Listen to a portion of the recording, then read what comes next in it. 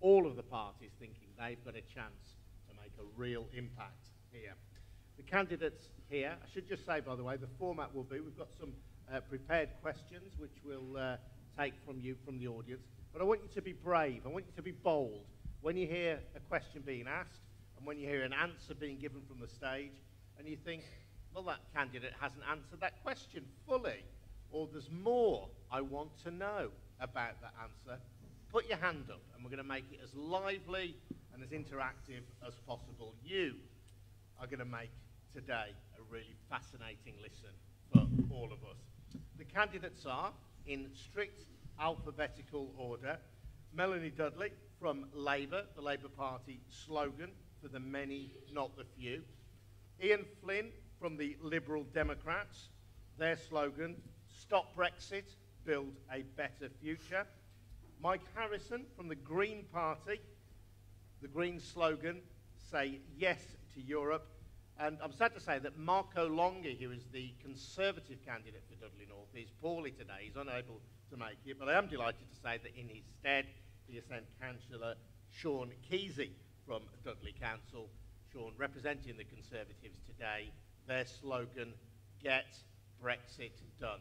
Before we go to your questions, and we will crack on with that, the reason you saw me fiddling with my phone right at the start, not because I'm checking out the latest Twitter updates, I'm going to put a stopwatch on this. Each of the candidates has got 1 minute, no more, to, as we say, set out their stall. So I will do that in strict alphabetical order. Melanie Dudley for Labour, you have 1 minute starting now to set out your stall. Right, so first of all, I think the clue is in my name. My name is Melanie Dudley. That was the name I was born with. I was born in Dudley, grew up in Dudley. I didn't go to High Arkle. All of my lucky friends did, so they went to the predecessor of this school. But I went to a school in the centre of Dudley, St James's Academy, so I know this area well. I was once sitting in the seats that you're sitting in now. I did train as a teacher and I taught for a few years, but you can't hold that against me. I'm not that bad, okay? I've lived and worked locally my whole life. I did go off to university and I've had a great career. And that's my point. I want that for all of you too. You're all residents of Dudley North. You all have opportunities. You all have talents. I can't believe how immaculate you look, how well you behave, and I'm told the questions are really scary. I want to see that come to the potential. I want to pay back. I have had a good career. I have had a good life. So I want you to have what I've had, and I want it to be for the many and not for the few. Thank you very much indeed. Dudley, thank you. And next up, Ian Flynn for the Liberal Democrats. Let me just stop my stopwatch so we're strict on the minute. Ian Flynn for the Liberal Democrats, you have a minute starting now. So good morning and thank you very much for having me at your lovely school today, and I've been very impressed by what I saw this morning when I went round your classrooms. I'm from Solihull in the West Midlands and I live in Dudley Borough. I've lived here for a number of years now. And I'm very honoured to be standing as the Liberal Democrat candidate for Dudley North. As Adrian has said, we are standing to revoke Article 50, or at the very least put the deal Boris Johnson has back to the people to remain or to accept his deal. Speaking to people in Dudley North, the issues for them are funding for the health service, for the police, education and skills, you are our future, and the vitality of our high streets. We need to properly tax e-commerce companies so they pay their fair share and our high streets can thrive. We also need to fix youth homelessness. There are too many people sleeping rough on the streets. Thank you for the Liberal Democrats. Thank you. Next up, as I say, in strict alphabetical order, Mike Harrison from the Greens. Hello, I'm originally from New Zealand, but I've been living in the UK since 1989. I want you to think about the jobs that you'll have when you grow up, the homes that you will live in when you grow up, and the planet that you will live on when you grow up. And there are problems with all of these things here in Dudley and around the world. We need to put a sharp handbrake on our contributions to global warming and completely restructure our economy. But we can do this in a way that will provide you with good jobs, good warm homes, and a safe planet to live on. Mike, thank you very much indeed. Well in time, thank you. And last but not least, as I say, I won't keep repeating this, but Councillor Marco Longhi is unable to be with us. He is actually the candidate for Dudley North. In his stead, you've got 1 minute. Councillor Sean Kesey. Well, good morning, everyone. It's lovely to be here. Firstly, let me apologise on Marco's behalf. He's very poorly. I was trying to talk to him last night on the phone, and the conversation had to go through his wife because he can't actually speak. So he does send his apologies, and he really wishes he could be here. Marco is from Walsall, so not too far away. He's a councillor in Walsall at the moment, and for the last 2 years he was the mayor of Walsall, so he's a very experienced, knowledgeable local person. Myself, I'm Sedgley, brought up, don't boo, but I went to a school called Dormston, a couple of 100 metres down the road. My background is in music and performing arts. I went to university in Manchester, and I ended up being a teacher. But I always really loved the entertainment industry, so I left teaching, and I'm now the proud owner of a nightclub in Wolverhampton. Thank you. There you go. That's our 4 candidates, ladies and gentlemen. You heard there from Sean Kesey for Marco Longhi, Mike Harrison, Melanie Dudley, and Ian Flynn. So let's kick off with your questions. Bethany Blaze from Form 11 SPE. If you'd like to stand up, Bethany. What's your question, Bethany? Over the last few years, we've seen an increase in mental health illness among young people. What plans does your party have to offer more support and care to young people with mental health problems? Okay, I'll start with you on that one, Sean. What plans? And again, this, if you want to ask any questions around health, that's specifically a mental health question, which I know does impact and is a real issue for many young people. But if you've got any questions on health, this is the kind of part of the conversation where I'm encouraging you to put your hands up and throw them in. Sean, I'll throw that one to you then. What plans does your party have to offer more support and care to young people with mental health problems? Okay, well, first of all, let me put my hands up. I'm a local politician. I got elected last year. So some of the questions that you ask, I may not have the answers to that the other representatives have, because they are looking to be national politicians. In terms of mental health, obviously, in my opinion, as time has moved forward, issues have changed with people. When I was at school in the 1970s and the 1980s, the issues that we had to face are very different to the issues that you have to face today.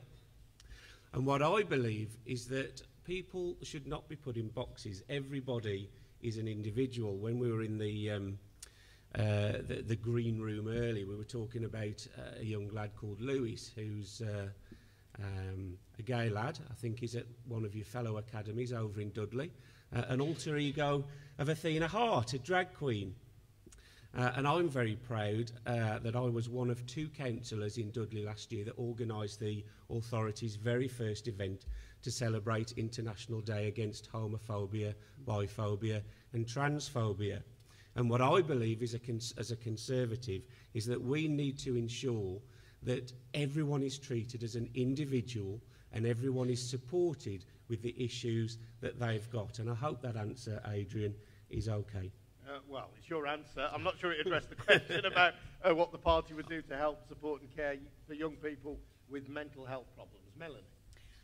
Thank you, Bethany. I think mental health is the most important issue for young people, because if your mental health is good, then you can achieve so many other things, academically, sports-wise and socially. If not, if you're feeling isolated, if life is tough, then everything becomes an effort.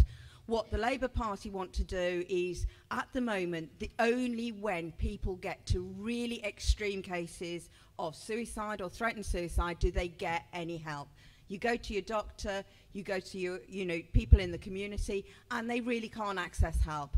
What we are going to do is invest more in help in communities, in your school, I know there will already be mentor systems and friendship groups where you are actually supporting each other. We want to put more money into that. So as soon as you start to feel less than well, you will actually get support at that stage, because if you think about it, by the time you've fallen off the cliff, the ambulance is going to cost a lot of money to scrape you up and make you better again. We need to stop you feeling bad in the first place, and that is about addressing the very, very early stages of mental health. So we will put our money into large numbers of initiatives in the community, much quicker access, so that you don't get to feel as poorly as the people you do see around you who really are struggling and can't get the good jobs, can't have good lives because their mental health is too poor. Melanie, thank you. Ian Flynn for the Liberal Democrats. Yeah, so the Liberal Democrats have been campaigning for a number of years now on mental health issues and for more funding for mental health. Norman Lamb, for example, is well known for the work he's done to promote that in Parliament. I think we're seeing, unfortunately, because of the lack of funding for public services over the last 10 years, we've been seeing the police picking up more of the burden of supporting those with mental health issues, and unfortunately people who shouldn't be are ending up in the criminal justice system. Another issue is if you walk the streets of Dudley or of Birmingham, or even the smaller towns like Stourbridge, you're seeing young people under 25 sleeping on the street, and they're there for a number of reasons, but some of those issues may be underlying mental health issues.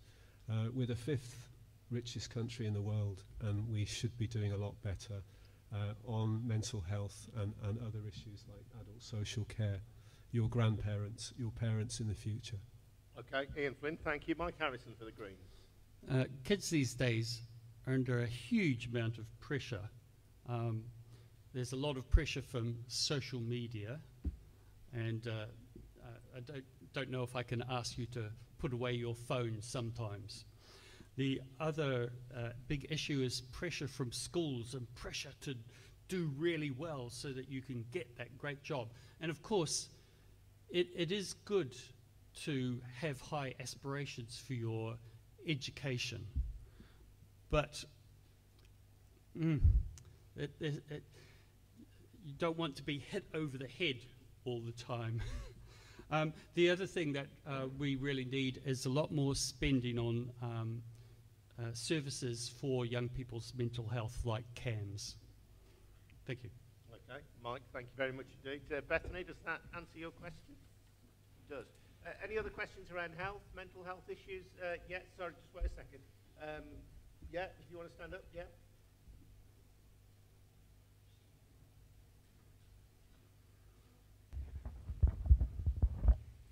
What will you do to help people with different types of mental health issues?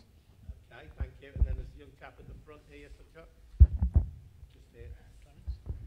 People are too scared to reach out on mental illness, and people are just suffering in the background. What can you do about that?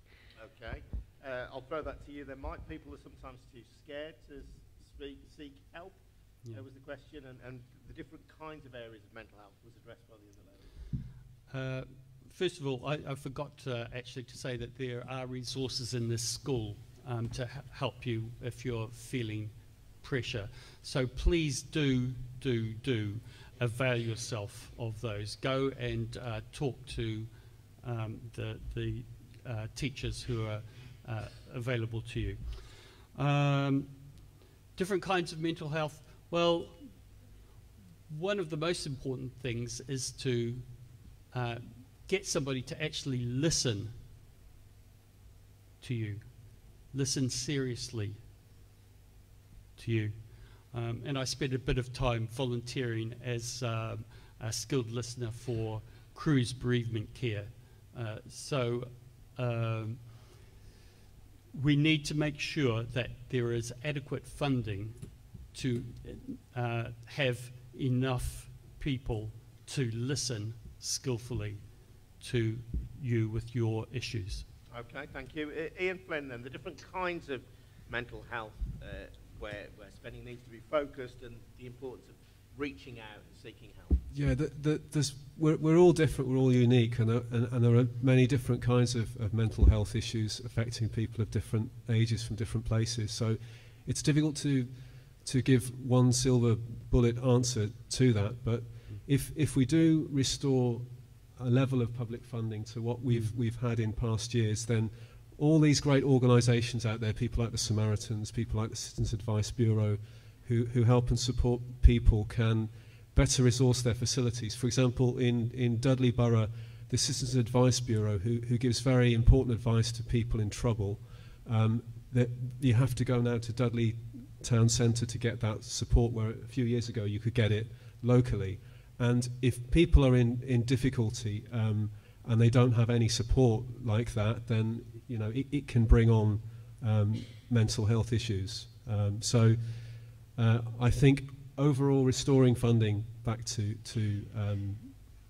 levels of previous years, we can tackle mental illness on a number of levels from a number of directions. Okay, Ian, thank you, Melanie, for Labour.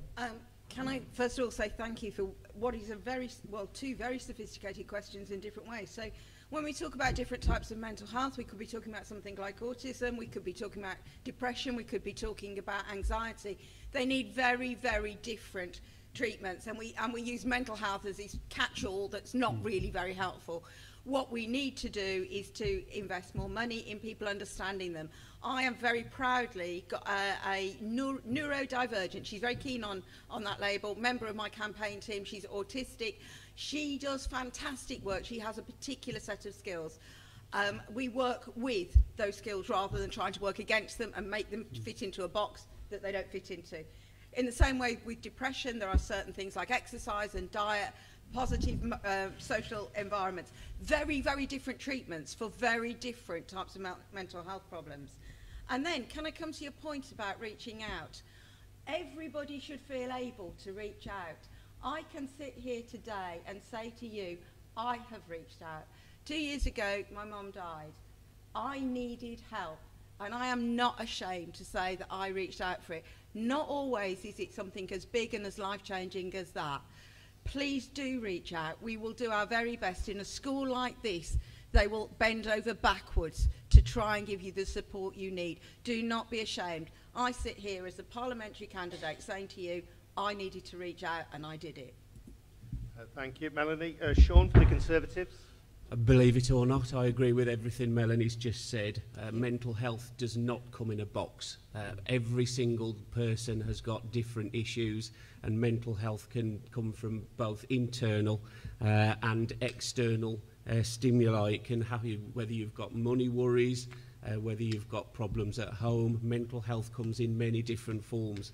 And what we have to do as politicians is make sure that the structures are in place so that you are supported when you need it. When you need to reach out to someone, we need to make sure that there is someone there for you to reach out to, and that comes with funding, and it comes with supporting schools and making sure that there are really good quality teachers in place to support you when you need it.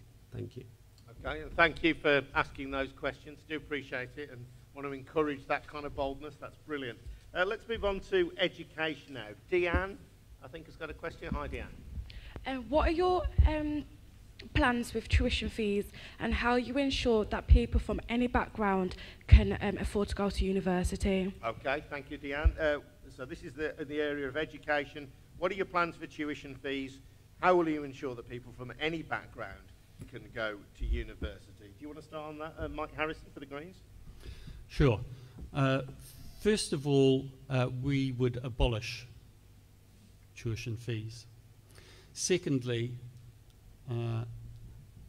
going to university is important, but we also need to look to countries like Germany, where there are routes to high technical learning that are available to people. So I would encourage people to go on to get higher and further education, and some of that will be appropriate to do at university, and some of that will be appropriate to do at technical college. Thank you. Mike, thank you very much indeed. Ian Flynn for the Liberal Democrats. Of course, your party, when in coalition with the Conservatives, family backtracked on a pledge not to introduce tuition fees. So what are your plans should your party be in government on this occasion? So you're absolutely right, Adrian. Yes, the Liberal Democrats campaigned in 2010 to not to have tuition fees. We then went into a coalition with the Conservatives, and we actually did, with the Conservatives, introduce tuition fees. Not everybody was happy with that in the party, and we took the blame for that policy. It was a policy we introduced with the Conservatives. I don't think there is any plan to abolish the tuition fees in the current manifesto. I may be wrong, but I don't think that's the case. However, what about you personally, Ian? Is that something you'd be pushing for? Or, I mean, the second part of the question is, how will you ensure that people from any background can go to university? I think that when it was introduced, it was made sure that it would be affordable for those who are at least able to afford it. The policy is introduced. Me personally, I went to university and had a very good experience, and I don't think we should make our young people pay for tuition in Scotland. They don't do that, and we could have something else like a taxation system that taxes graduates, which I think would be fairer. But that's just my personal opinion. Yeah, I do regret that our young people leave university with large debts. And as Mike said, there are other routes to getting qualifications. There's high level apprenticeships coming in, which are another route to a high skill set. Okay, I'm going to move on. Sean, then, your party, along with the Liberal Democrats, introduced tuition fees. So what are your plans? Should that continue? And if they do continue, is that any barrier to people from deprived backgrounds going to university? Well, I think we need to put to bed the myth that you can only go to university if you're from one background or another. It's blatantly untrue. Anybody can go to university. If you want to go to university, you can. The facilities are there. I don't believe that there are any plans in the party to change tuition fees, to lower them. But we've got to be realistic. More and more people are going to university. When I was young, I went to university, and back then you got a grant. I think I've got about £400 per term to live on. Now, the grant was slightly higher, but I had a mum and dad who were both teachers, so we were classed as well off, so I didn't quite get the full grant. But what I would say is, when you leave school at 16, some people don't want to go to university. They will go out and get jobs or look for another kind of way to move their life forward. Apprenticeships is one way. But for the people that are going to university, the question I ask is, where is the money going to come from to pay for it? Because what you'll hear today is people saying, well, we'll pay for this and we'll pay for that and we'll get more funding for this and more funding for that. But at some point, there is no more money for funding. Personally, I would love to say to you that everything in life is free. University, everything. But we can't, unfortunately. There is a limit to the money that's available. So I believe that tuition fees should stay. But what I would say is that I believe the interest rates for when tuition fees are due to be paid back are too high. They should be very, very low, almost interest-free, and they should only be paid back when they can be afforded. Thank you, Adrian. Okay, thank you. Sean. Melanie. Thank you. Deanne, the very simple answer to your question is we're going to scrap them. Okay, so there will be no tuition fees going forward. I can comment on Sean's thing about, well, where does this money all come from? Trust me, if you go to university and you get a good job and you get a good career, you will be paying in taxes to fund the future children, your children, the next generations. So it's not that this is free, it's just that we skill people up, we give them opportunities, and then they pay back into the system. And that, we think, is the fairest way. The people who have the best chances get the most money, then pay to pay that forward to other people. In terms of universal access, we had something called the Education Maintenance Allowance, because one of the big problems for young people of your age is, what do you do between 16 and 18? It's a really hard time. You could leave school, you could be on an apprenticeship, you could be getting some money, or you stay at school, there's no money. An Education Maintenance Allowance gives you, in the previous system, it was £30 a week. There was money that allowed you to stay in school. We are looking to restore that, and I think that would be extremely important as well. I do agree that university is not for everybody, but what I would say is great opportunities are for everybody, and we are looking to provide them. Thank you. Okay, thank you very much indeed, Melanie. Can I just get a little show of hands from the audience there, except we've got a range of ages here. Not everybody might be about to go to university. I will take one or two of your comments as well. But obviously with your tuition fees, if you go to university, the amount you earn dictates how much you pay back, or the rate at which you pay back. So if you're a low earner, you pay back less. If you're below a certain threshold, you don't pay anything. If you earn more, you pay back more. Bearing that in mind then, just a show of hands, how many of you would be deterred from going to university by the prospect of having tuition fees? Show of hands if you would be deterred from going.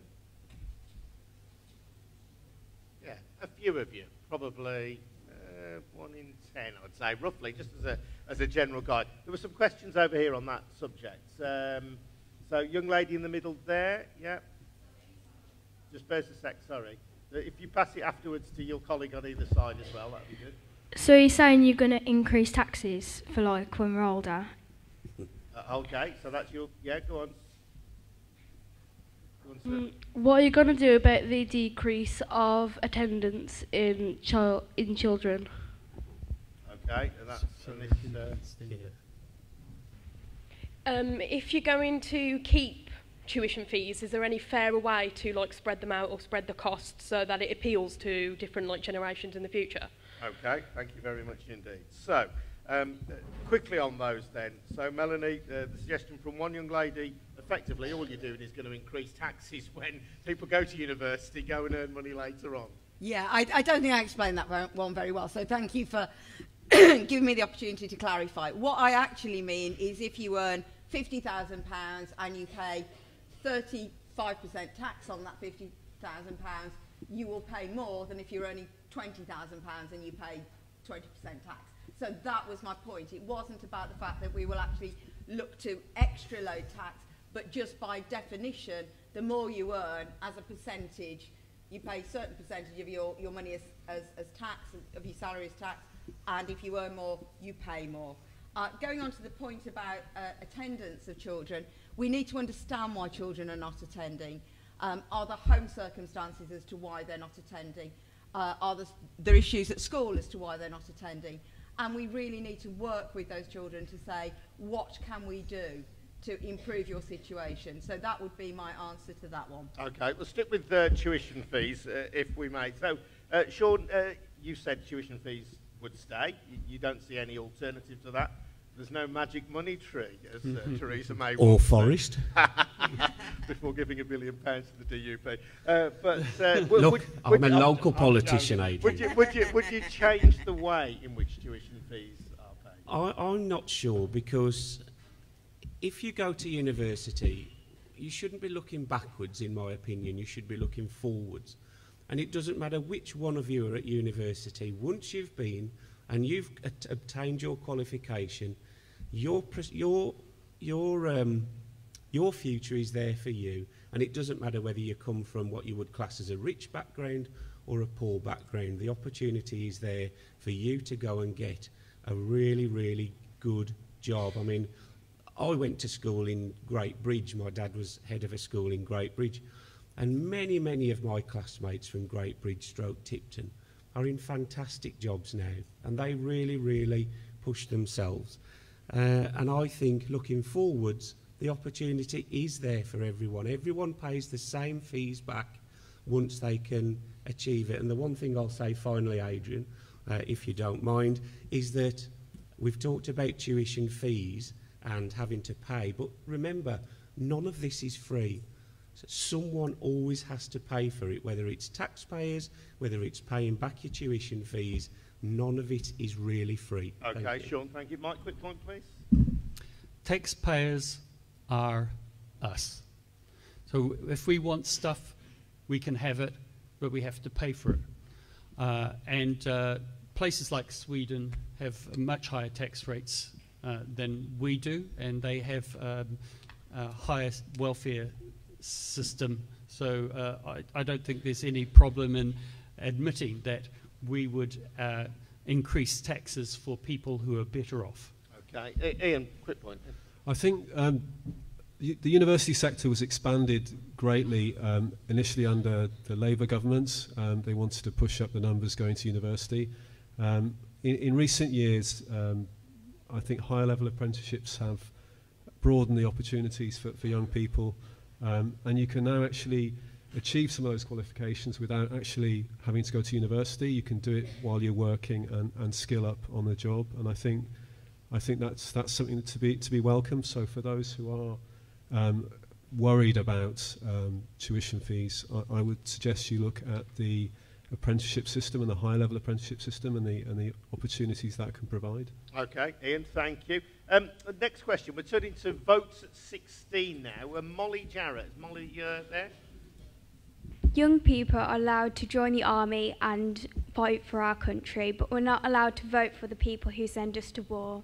We're allowed to get a job and pay taxes, but we're not allowed to vote for the people who decide how those taxes are going to be spent. At the age of 16, we're allowed to have children, so why are we not allowed to vote? Okay, Molly, thank you. Do you want to start off with that one, Mike? Should 16-year-olds have the vote? Sure, yes. We believe that 16-year-olds should definitely have the vote. Hopefully they will be well-informed votes. But then again, many adults aren't very well-informed. I think also that people at age 16 shouldn't be able to join the army. At the moment, you separate question. Okay. Yes. Short answer is yes. 16-year-olds should have the vote. Okay, Mike. Thank you. Ian Flynn, Liberal Democrat. Yes, 110%. Yes, I think 16-year-olds should be allowed to vote, of course, because the decisions we're making now will affect your future going forward, not your grandparents, not some, well, a little people like me, but you know, it's your future. So yes. Yeah, Melanie for Labour. Molly, actually, you answered your own question extremely well. You can work, you can have children, you can join the army, you can fight for the country. Why should you not have a say in the future? You absolutely should. Also, there are things like that dreaded B word, the Brexit word. People who have voted for that are not going to live to see the consequences. You will see the consequences of something you haven't been able to vote for. That is fundamentally wrong. Sean for the Conservatives. Okay, may not be the most popular opinion, but no, I think the voting age should remain at 18. The reason why? Because at 16, you leave school. You've spent most of your entire life in school. You haven't been out into the wide world. As you quite rightly said, you haven't joined the army, you haven't gone out and got a job, you haven't had the fantastic experience at university. Now, we've all been 16, we've all been 18, and I remember back to when I was 16 and I left Dormston, it was all school, and all I listened to in politics was my mum and dad arguing. When I went to university, I saw the big wide world. I listened to many views, I listened to many opinions, and I was allowed to formulate my own. And I feel that at the age of 18, you have got enough life experience to make an educated and self-chosen choice. Thank you, Adrian. Sean, thank you. I'll do a quick show of hands on this. Obviously, I appreciate there's a number of youngsters in this room who are not yet 16. Some of you will be, I'm thinking. But show of hands then, who thinks 16-year-olds should get the vote? And who thinks 16-year-olds shouldn't get the vote?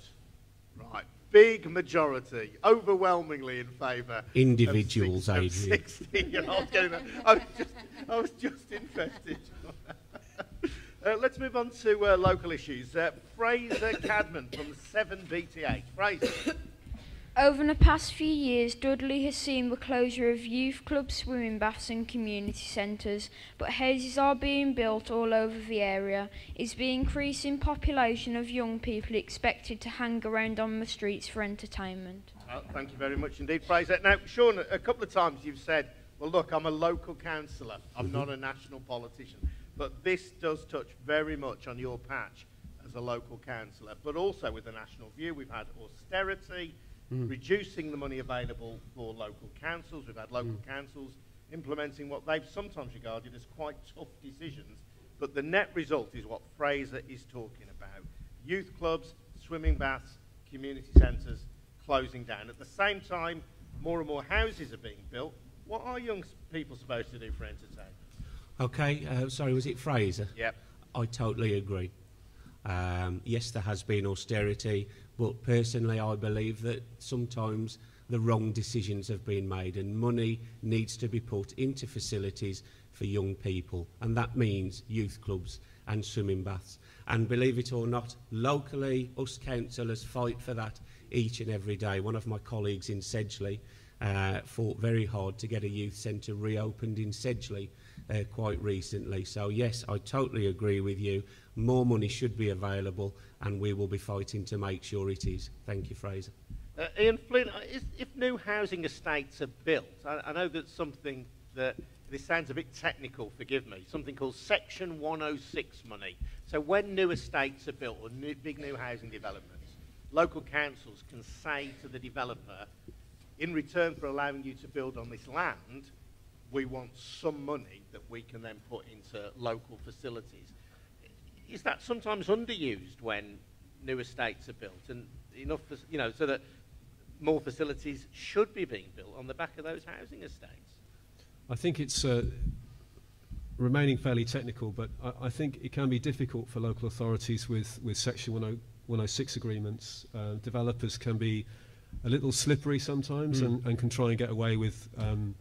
So when you build houses, you have to pay for the new roads, or you have to help pay for the new roads. You have to help pay for local facilities like youth centres and libraries, those kind of things. You have to put some money into the community. But some developers are quite slippery and try and pay as little as they can for that. Maybe the local authorities need more powers to make those developers reward the community for developing those homes in the local area. I think also locally we can be more ambitious. The Commonwealth Games is coming to Birmingham, and I think this area perhaps could have bid for more, and on the back of that created some new facilities for the borough. We could perhaps have tried to get a velodrome for this area. That's an opportunity that was perhaps missed. So, you know, there are more things we can do, and certainly library services, youth clubs, those kind of things, we need to support them. I'm a father of a small child, and my wife is a regular, with our daughter, user of local facilities, and you know, mums need support. They need those facilities in the local community, and as kids get older, I'm sure I'm going to find out my daughter, you know, she needs more things to do with her friends. So yeah. Okay, Ian, Melanie.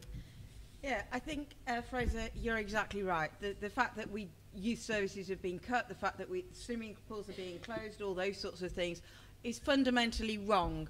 We complain as older people, and I'm afraid I do class everybody on the platform as being an older person. We complain, you look at your phones and your iPads and whatever. What the heck else are you supposed to do? There really isn't anything else for you to do. That drives an increase in mental health problems, there's an increase in knife crime, there's an increase in drugs, because those are the only social groupings that are available. This is fundamentally wrong. I do agree greatly with Sean that actually locally, politicians of whatever colour do fight very, very hard for local facilities. So get on to your local politicians. Argue with us. When I was responsible, I used to be responsible for the whole of all services, including everything from schools to adult care in an area. 1% of the budget was spent on youth services, but it had a positive effect on thousands and thousands of young people. That 1% has gone now. It's wrong. It needs to be put back. Okay, is there a young lady with a comment there? Yes? Have we got a microphone for the young lady there, please? Talking about local issues, what are you going to do about, like, recently there's been children around the school that are being kidnapped and, like, shoved in vans and stuff. What is the party's going to do about that? Okay, I'll come back to that in just a moment. Mike, answer this specific question about what young people are expected to do around areas of entertainment if the local youth club is closed down.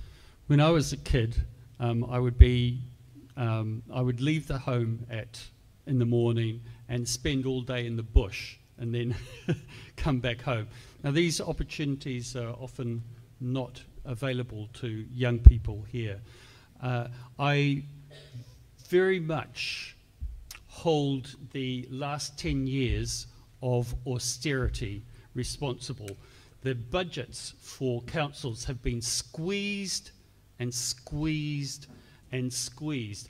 The councils would love to spend more on you, but if it's a choice between a skate park or sending people around to look after elderly people in their own homes, it's a really, really tough choice to make. We live in a very wealthy country. We need to ask, who is hoovering up all the money? So there is money available, and it should be spent on youth services. Instead, it gets spent scraping up the accident at the bottom of the cliff. Thank you. Okay, Mike, thank you. Young lady, forgive me, I'm going to move on from your question, just because I know that the school worked very hard to encourage people to send in questions in advance, and there's some big issues that we want to address that people have submitted questions for, and I'm conscious of the clock as well. Jamie Causer. Hello, Jamie. So, what do you think the effect of Brexit will be on Dudley, and why do you think the people of Dudley voted for Brexit? Okay, thank you. And I should say, by the way, if you do want to raise that question with the candidates later, by all means do come and have a chat with them. That sounds very important and serious. What do you think the effect of Brexit will be on Dudley, and why do you think the people of Dudley voted for Brexit? Mike Harrison for the Greens. The EU, sort of, a bit that way, a bit that way. The Green Party as a whole is very enthusiastic about Europe. I'm somewhat less enthusiastic about it, but I still think that it's better to be in than out. The question is, what do you think the effect of Brexit will be on Dudley, and why do you think the people of Dudley voted for Brexit? I think it will make the people of Dudley poorer, and I think that there were probably a lot of issues surrounding people's choices there, but one of them was the terrible pack of lies that the Conservative Party, especially Boris Johnson, put on the side of the bus, and the way that that was taken up by the right-wing media that supported Johnson. Okay, so by that, for people who may not know this, there was a bus used an advert in the Brexit campaign which spoke of 350 million a week being available to the NHS, which otherwise was going to Brussels. Whereas we're going to be like at least 50 million a week worse off. Sean Kesey, can I get you to respond to that particular point, the pack of lies that the Conservative Party told, and this broader question of the effect of Brexit on Dudley and why local people voted for Brexit? Brexit. Boo, bane of our lives. Right. A pack of lies. I'm going to be an individual now. I'm going to speak for me. Both the Remain side and the Leave side, in my opinion, ran the worst, most negative campaigns you've ever seen in your life. Yes, I don't know whether the figure on the side of the bus was right or wrong. Some people say it was, some people say it wasn't. But on the other side of the argument, if you remember, the day we voted to leave, the whole economy was going to collapse. We'd be in recession, emergency budgets. It was all scaremongering nonsense. And I condemn both sides for not selling a positive vision of what they believe the country would look like if they won. Okay, in terms so of your Dudley, chance then, the effect of Brexit on Dudley, what will Right. it be and why did people in Dudley vote? Right, in terms of Dudley, Dudley will carry on doing what Dudley does. We're going to invest £30 million in a new Dudley Leisure Centre and refurbishing Stourbridge and Hales Owen. That will carry on. I'm part of a working party that we're looking to try and build a 4,000-seat arena and entertainment venue in Dudley. That will carry on. We will still fill the potholes. We will still look after the people we need to. Why did people in Dudley vote to leave? Personally, I think because people in Dudley thought, no one's listening to us, and it's time that we had our say. My opinion on why we left and why I voted to leave, nothing to do with Europe. I love Europe, don't like the EU. The reason? Because I can't vote for people that are making decisions that affect my life. President Tusk, I can't vote for him. President Juncker, I can't vote for him either. Maybe if I could, my vote would have been different. I'm not bothered about immigration, none of that nonsense. It's all for me about democracy and accountability. Okay, Sean, thank you. Melanie?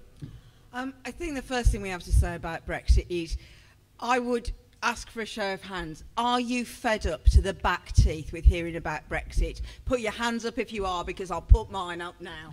I've got both of mine. Right, I okay. think virtually everybody in the room. Right, and I think that's the first thing that we have to say. This has gone on for far too long and it's been complete and utter nonsense. I do think that people in Dudley North voted to leave the EU because it felt very remote from them and they couldn't see what it offered them. That could be about reality, that could be about communication. That's how they felt in 2016. What I will not allow to happen is Boris Johnson's let's get Brexit done deal go ahead. Because what I will tell you is in Dudley North there will be less jobs, there will be no workers' rights, so Prove things it. go wrong. Prove it. You can't say it, prove it. I'm allowed to answer the question. Yes, and then but you you're can come just back to making me. statements. I Prove think- them. Right, I'm terribly sorry. I didn't interrupt you. I don't expect you to interrupt me. Well. We have good manners here. There will be less jobs. There will be less workers' protections. That is actually written into the agreement that has gone to the second reading in the House of Commons. Both of those are facts in there, and there are none of the environmental protections and the pursuit towards carbon emission lowering in 2030 to 2050.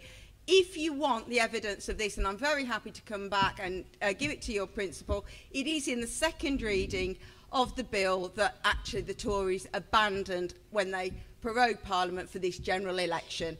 And I am very happy to give you that evidence. Ian, from a Liberal Democrat point of view, here you are standing in Dudley North. You're standing in one of the most pro-leave parts of the country, and the Liberal Democrats are standing on a manifesto not only to have a second referendum, but if you were to be the main party, to actually revoke Article 50, to stop Brexit in its tracks. Do you think that's got any traction in an area like this? Why do you think people in Dudley voted for Brexit and might now suddenly have changed their mind so dramatically as to vote for that Liberal Democrat policy?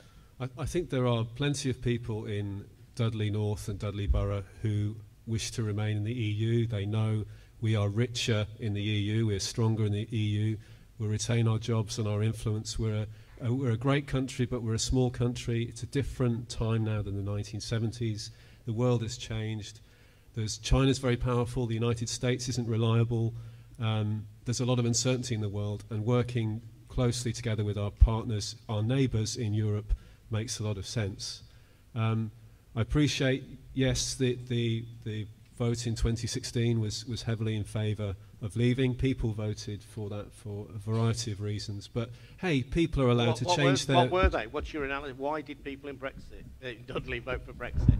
Well, some people were unhappy with the government. Some people were unhappy about immigration and the way it was explained to them. People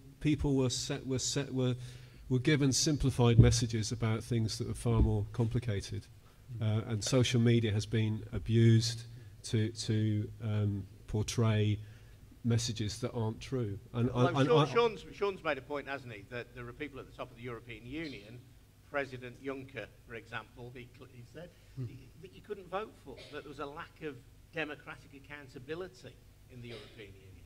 Isn't that a fair point?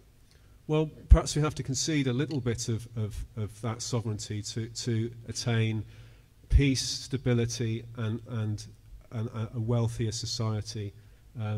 That's a price perhaps it's worth paying. But what I would like to say, Adrian, is that we shouldn't be having a general election now. We should be having a vote on the deal that Boris Johnson says he has, or remaining in the EU. That's what we should be doing now, not having this election where the main issue gets confused with all kinds of other things. Go on, Mike, you got your finger raised there. Yeah, I think the EU certainly needs a lot of reform, democratic reform. I hate the way it crushed Greece. And I think Sean's point about being able to vote for the president is a really good one. You'd like to see the change work from within rather than from without. Yes. There's a young lady there. Before I bring you in, madam, can I just check, is this about Brexit? Is your question about Brexit? Yes? Could we get the microphone just to make a comment? That lady there, please. In your opinion, which one's better, for us to stop Brexit or to carry on with it? From where we are Yeah, now. from where we are. Okay. In a word, Melanie? I think we have to negotiate a new deal and then put that to the people alongside, do you want to stay? That has to happen in the next 6 months, and we sort it. That was more than one word. Ian? If we get a majority of 326 in Parliament, we will revoke Article 50. If not, we will push for a vote on Boris Johnson's deal, or remaining as we are. Mike? New people's vote. Shaking your head. Sean, go on, the microphone doesn't pick up. I feel like banging my head on the table. We had a democratic vote in 2016. Whether you agreed with it or not, leave one. We have to leave the European Union. That's it. Otherwise... We can change our minds as a country. Yes, we can. Maybe in 20 or 30 years, not 3 years later. Are we a democracy or not? Otherwise, if we have another referendum... and Remain win, should we say, well, actually, we need a third one, best of 3, no, best of 5, best of 10. We'll be here forever. Democracies ask people's opinions. The so deal. When you are No, so I haven't finished. I haven't finished. We have spent 3 years going on and on and on about Brexit, and now finally there is a deal. Your party's wasted 3 years. Come on. There's a deal, it's a good deal, and the Conservative Party will implement the deal and we'll be on our way. The Labour Party will take us backwards and we'll negotiate another deal, and then the Labour Party will not campaign for the deal they've negotiated. It's ridiculous. Sean, thank you very much indeed.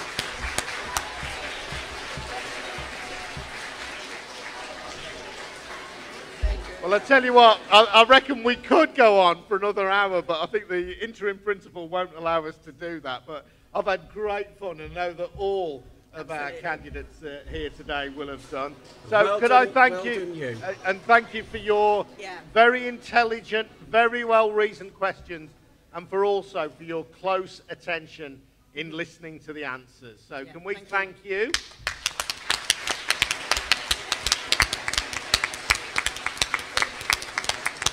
And can I also thank Sukhjot for inviting me here. It's the second time I've done one of these election time debates at this school, and I think every school should have one. It's brilliant, and not every school does, not many schools do. So you are very privileged to have this, but you've entered fully into the spirit. So, without any further ado, can I ask you to thank the Green Party candidate in Dudley North, Mike Harrison.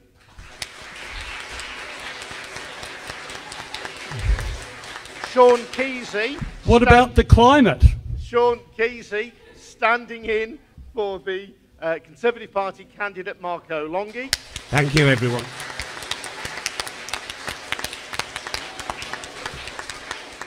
Climate was next on my list, Mike. Melanie Dudley, the Labour candidate. And Ian Flynn, the Liberal Democrat candidate. And thank you to all of you. I've really enjoyed it. Thank you. Bye-bye.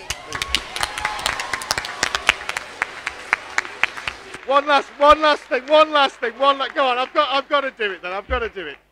If there was an election Guys, if there was an election today, who would vote for Mike Harrison from the Green Party?